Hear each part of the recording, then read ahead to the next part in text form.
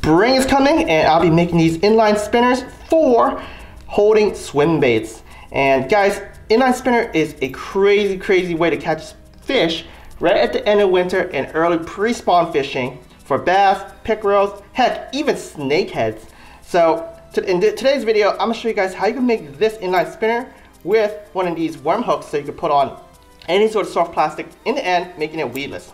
Let's go over the materials that we'll need today to make this lure. You need some of these worms hooks right here, and I'm using Gamakatsu G-Lock worm hook size 3/0. You guys should pick the size for the lure that you'll be throwing. I'll be typically throwing in the early springtime K-Tex size 3.3 swing impact fat. You're gonna need a choice of spinners, gold, silver, whatever, hammered or not. I'm using gold hammered.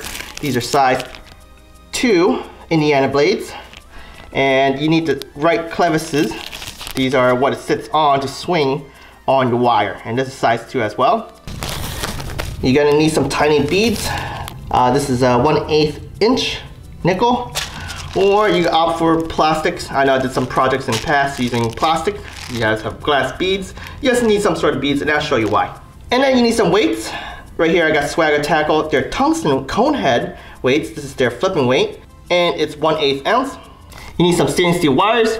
I have 0.03 inches diameter and at 6-inch length. You wouldn't need the whole 6-inch length, but more the merrier. And then your assorted different pliers. I have my wire bending pliers, my needle nose pliers, my wire cutter. First thing you want to do is take your wire. We gotta bend the part that will hold on to the hook. So the first thing I will do is I am gonna start right about an inch down. I am gonna bend approximately 45 degrees only. Okay, just like that. And I'm gonna shift it down just a little bit, and then I'm gonna start bending on this second diameter. Okay, so squeeze tightly. And then you bring this whole thing around.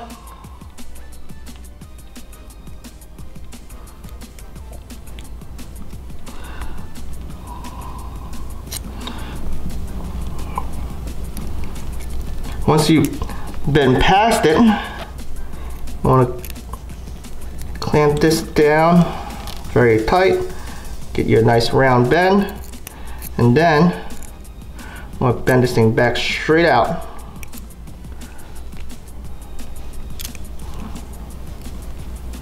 And it doesn't have to look perfect, and I'll show you why. Next, you want to take your hook. And if you guys want to use split rings, you guys can, but I don't plan on taking this apart once I set up this whole thing. But if you plan on changing size of your hook, then you may want to put a split ring, but this is it. Done deal. Next, I take my tungsten weight, slide it to the top, and also slide it over this guy right here.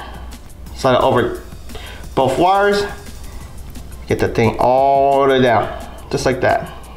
As you can see, this can swing this way, and it's really important to take note of this loop right here, okay? And I'll show you guys later in a second, especially when you're making your last loop. Once you get your cone all the way to the bottom, you take your needle nose pliers, and what you want to do is you want to bend this guy down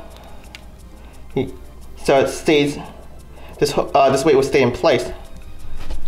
Okay, so that's already down. And I'll bend it down just a little bit more. Okay, the wire cutters.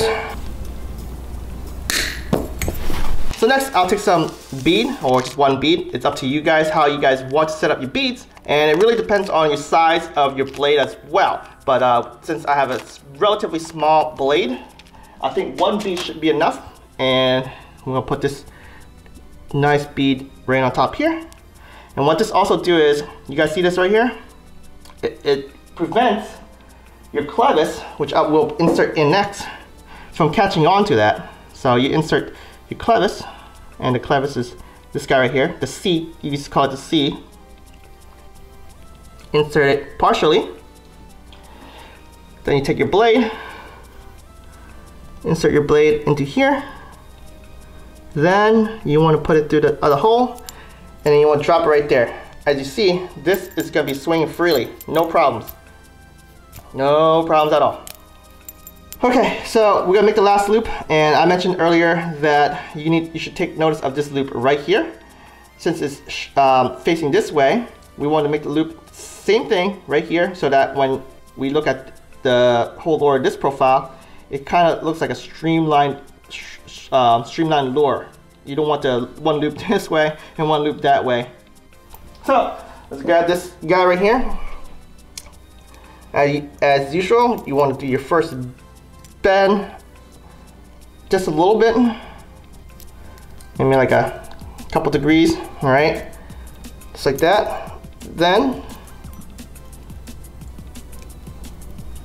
you make your full loop right above that bend, clamp tight, rotate a little bit, careful not to hook yourself. All right, you got your loop all the way around. Time to swap your other pliers.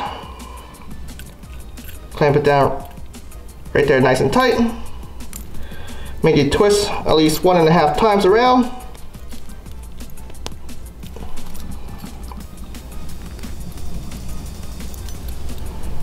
That's 1.5, but there. We'll stop right there. And then we will snip this. And there we have it. So let's rig this bad boy up with a K-Tech. Big shout out to K-Tech USA. These are killer lures for pre-spawn, for bass, pickerels, and of course I'm doing this for snakeheads. But guys, this lure right here, this whole setup, because spinners, inline spinners are great early in season, and small swim baits like these are killer as well. Put them both together and you have a killer combination. Just like that. You have it exposed, or you guys can bury it. The choice is yours. Thank you everyone for watching. I hope you guys have enjoyed this tutorial. And if you guys are new to my channel, please consider subscribing, because you will definitely see me using this spring. Tight lines, guys.